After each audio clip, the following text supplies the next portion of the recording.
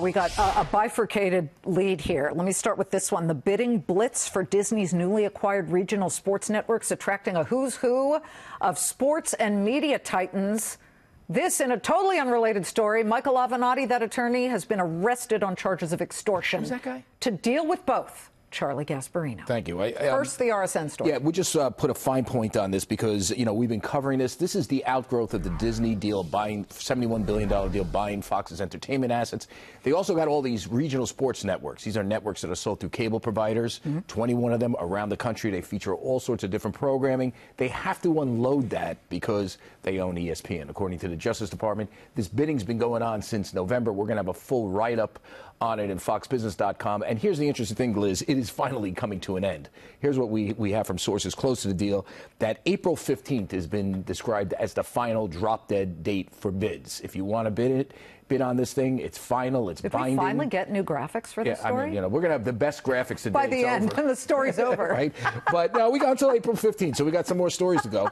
And maybe there's some more bidders. But that's it. It's over on April 15th. And here's what we know. So far, there are 4 bidders. It's Major League Baseball, Sinclair, Broadcasting, Liberty Media, and hip-hop star Ice Cube's Big Three Basketball League are the bidders on this thing.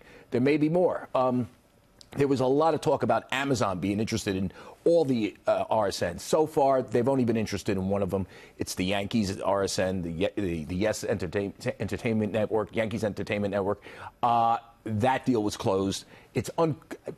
People doubt they're going to get into these. So just so you know, that doesn't mean they won't, but I'm just telling you, they doubt it. So this thing is coming to an end, a six-month deal. They initially thought they were going to get $20 billion for all these.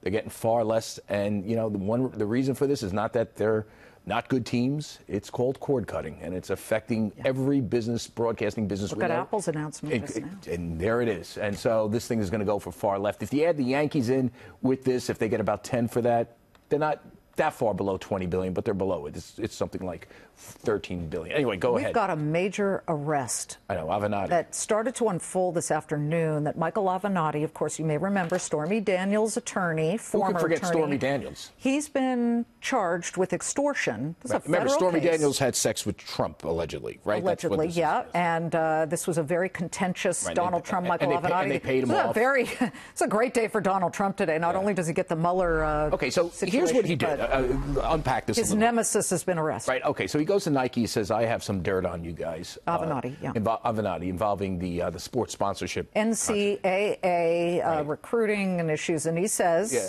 and pay me X or I disclose it. Pay me X to do the internal investigation, or I will disclose. And X was $20 million. And I'll disclose it around the time of your earnings, so it'll have maximum damage. Sounds like extortion to me, but let me ask you this. Just play devil's advocate here, because this stuff happens more than you think. The lines are gray. People go right up to them. He's obviously been charged. So the U.S. Attorney for the Southern District, which is a major, it's the sort of, the cream of the crop in terms of prosecutors.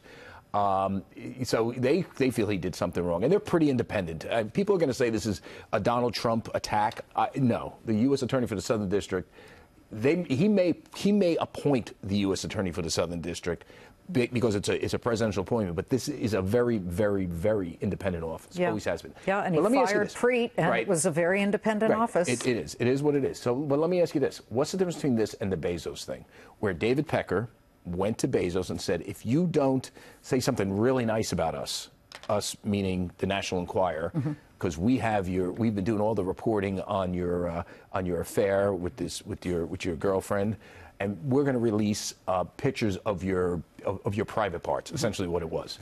What's the difference between that and he hasn't been charged? The only difference is photos, money. I say they're both extortion. Yeah, I've heard lawyers, just so you know, that say both are, well, we'll see what they say about Avenatti, but both are contracts.